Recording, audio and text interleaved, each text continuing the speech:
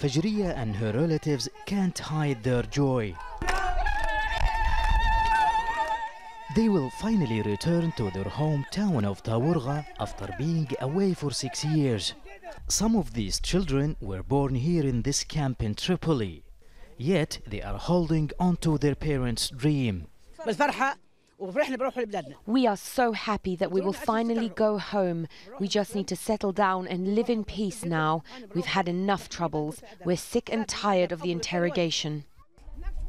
Bannoubiya says she has had a terrible experience.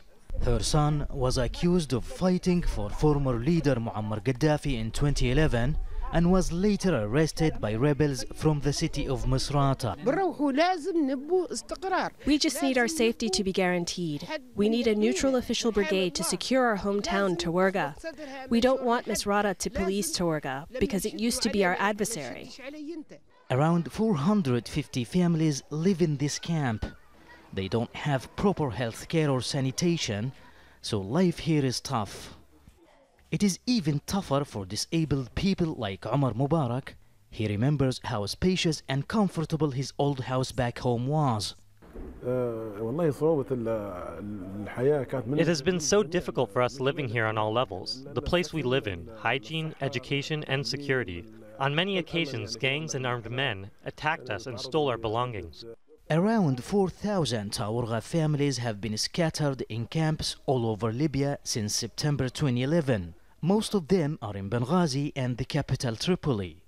For the past 6 years, several attempts have failed to bring the people of Tawergha back to their hometown. That's largely because those in Misrata have accused them of killing people who supported the uprising against Muammar Gaddafi.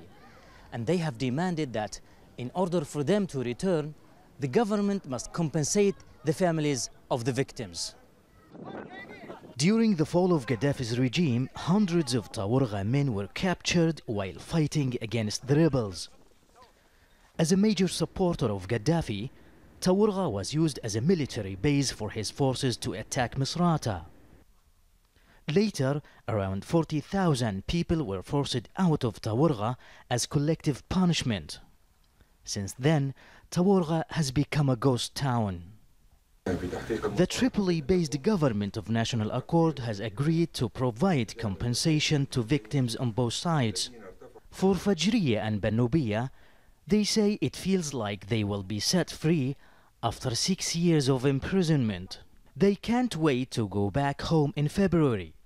Until then, they are counting down days. Mahmoud Abdelwahed, Al Jazeera, Tripoli.